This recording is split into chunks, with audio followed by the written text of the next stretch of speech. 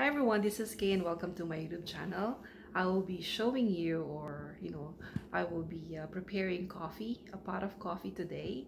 And let's see the difference between using the ground coffee or the brewed coffee versus instant coffee. Guys, so I have this coffee maker and the brand is Ninja. And I used to have this because I like it brewed. So I've already made this morning. So what I'm gonna do is to put it here in my mug, and let's see later what's the difference between, in terms of the taste. Okay guys, so I already have this coffee. It's a brewed coffee that I made, and the other one it's still empty. So what I'm gonna do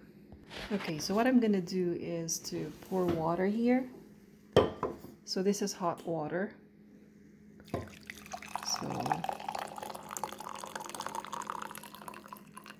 okay. So the advantage of having a brewed coffee is you could have, brewed coffee for one pot, and then you can just go back and forth, and then. Okay, let's taste the instant coffee first. And again, guys, if you wanted to buy a machine or a mainframe or cloud, I'm advertising their their website. You can just go to ibm.com and go through their website and see what IBM can sell or what they can offer you.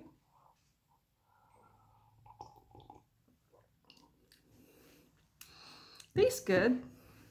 Okay, now let's see the brewed coffee.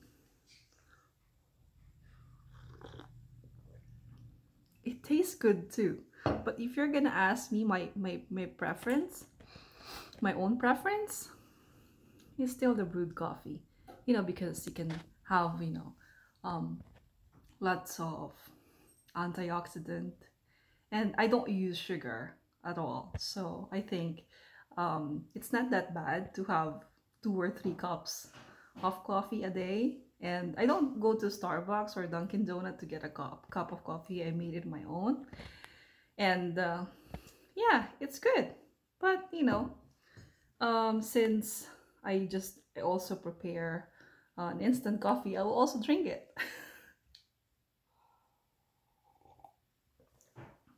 I think it's more about your taste bud. If you used to drink instant coffee, it tastes good for you.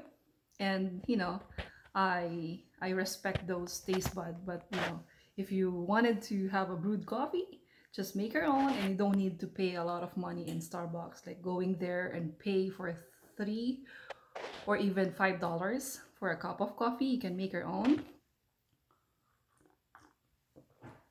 It tastes good. Alright guys, thanks for watching this video. I hope you like it, and don't forget to subscribe to my channel. Okay, bye!